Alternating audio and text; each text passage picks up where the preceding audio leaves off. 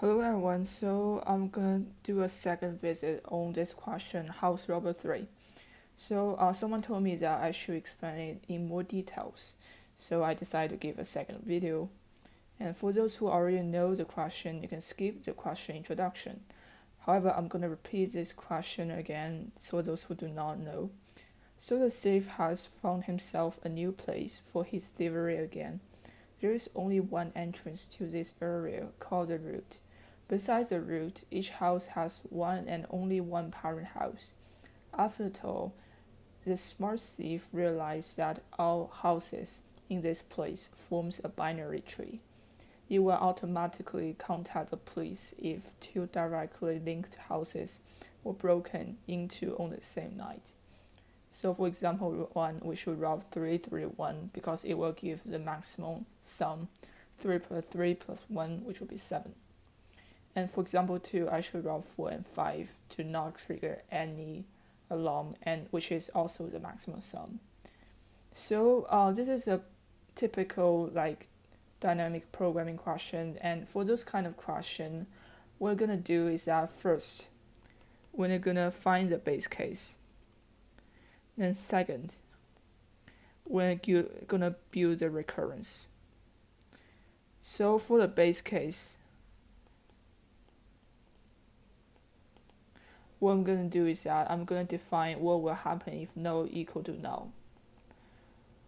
For each node, I'm gonna have two entries.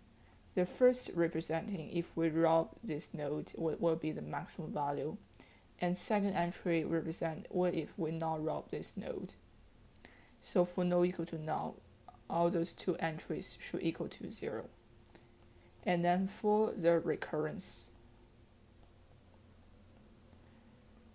let's say this is R1, this is R2, and this is R3. They're gonna have array, let's say R1 dash R underscore R, R1 underscore NR for rob and not rob. This is R2 underscore R and R2 underscore NR and R3 underscore R and R3 underscore NR. So we already know these two values. We want to build for the value for R1.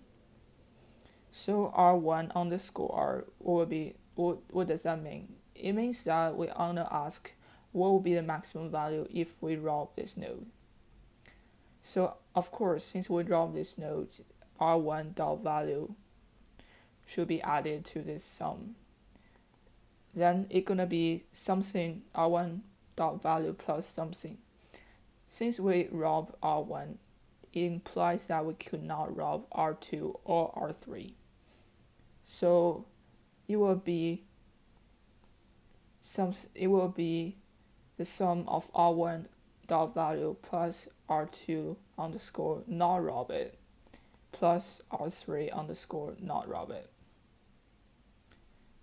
I hope that makes sense. And then for R1 underscore not rob, if we not rob R1, then we don't care whether we rob R2 or not, or rob R3 or not. We just want to find the maximum value between the combination. So it should equal to maximum value of R2 not rob and rob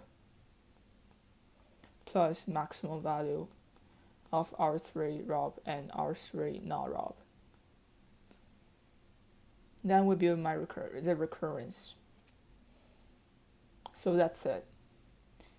And if you want to see the code, I will give a link to the video which has the code.